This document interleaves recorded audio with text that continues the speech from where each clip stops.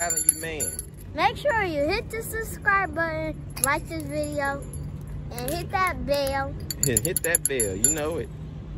Yep, say Mink TV. Mink TV. Yep.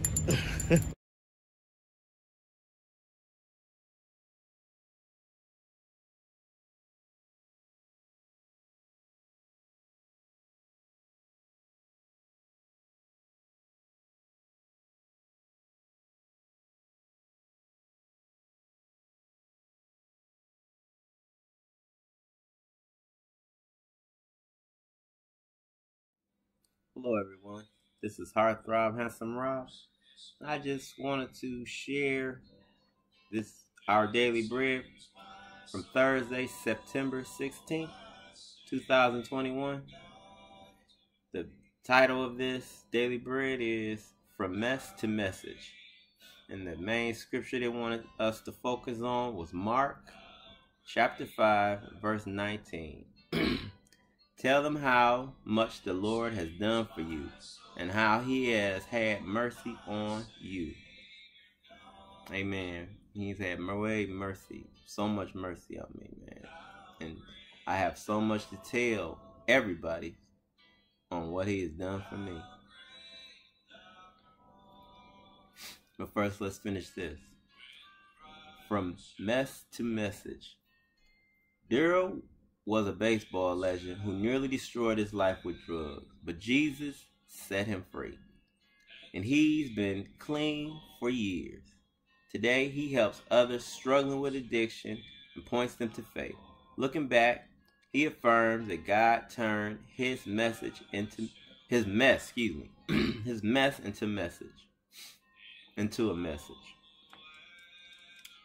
read what's on there and stop trying to think about it. Just read it. Nothing is too hard for God.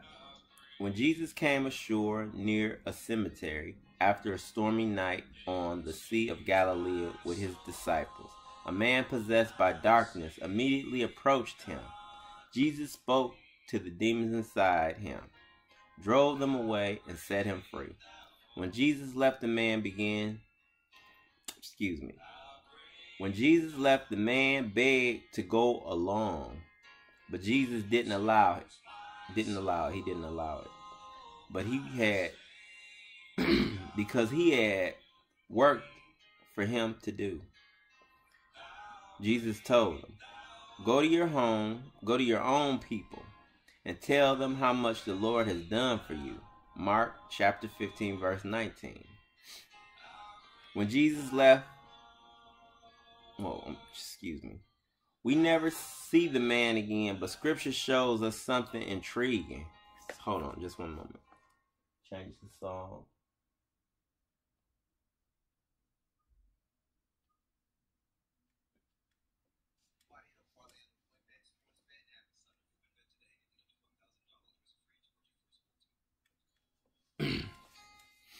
Okay. We never see the man again because scripture shows us something intriguing. The people of that region had fearfully pled with Jesus to leave. But the next time he returned there, a large crowd gathered. Could the crowd have resulted from Jesus sending the man home? Could it be that he, once dominated by darkness, became one of the first missionaries, effectively communicating Jesus' power to save? We'll never know this side of heaven, but this much is clear. When God sets us free to serve him, he can turn every messy past into a message of hope and love. What has Jesus set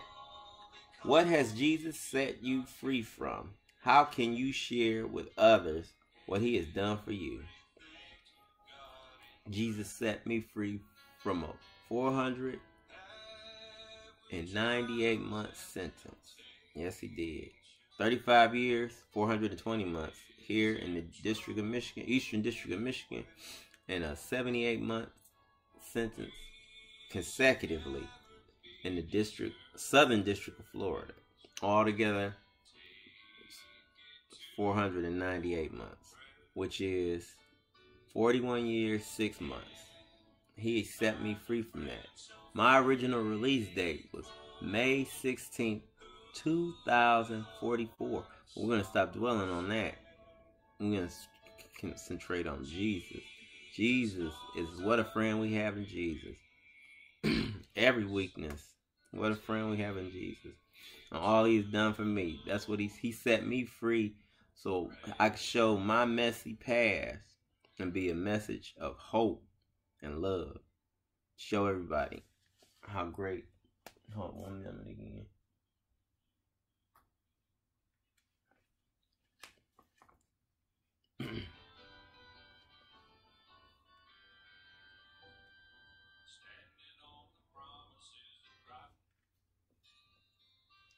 Yeah. Blessed assurance. Blessed assurance. Yeah. And I just wanted to say that one more time. What has Jesus set you free from? He set me free from myself, from my sins, from my lustful ways. And he set me free from a life of imprisonment, captivity. He set me free from that. And I wanted to share that with all of you. I was the cause. I was on my own demise. I was self-destructive. I was sentenced to prison, but he delivered me. I had to learn a lesson.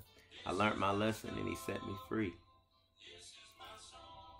And I'm going to praise my Savior all the day long. That's why I'm saying this now. Beautiful Savior, I praise you for your amazing power. No darkness can stand against you. Help me to walk in your light today. Thank you, Jesus. Thank you. Whispers of love. My story, this is my song. Praising my Savior all day long. This is my story, this is my song. Praising my Savior all the day long. Praising my Savior all the day long.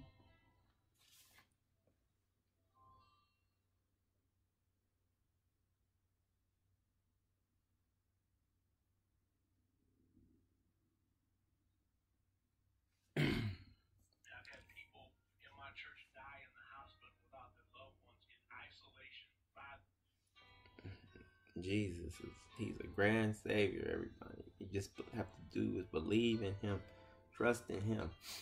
He will deliver you. It's not a denial. It may be a delay. He works in his own time.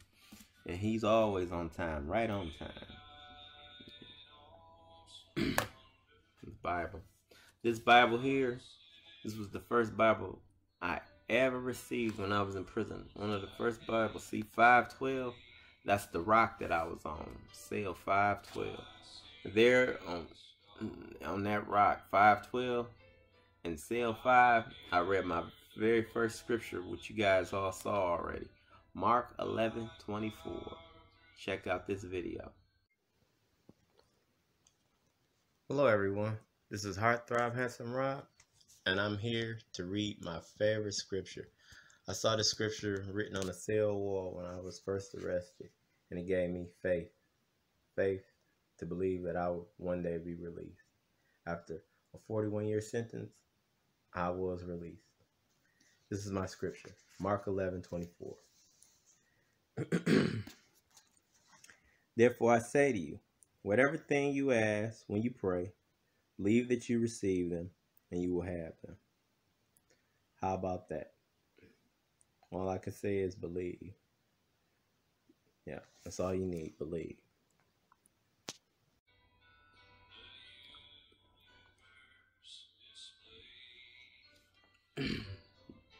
Jesus, all you have to do is believe.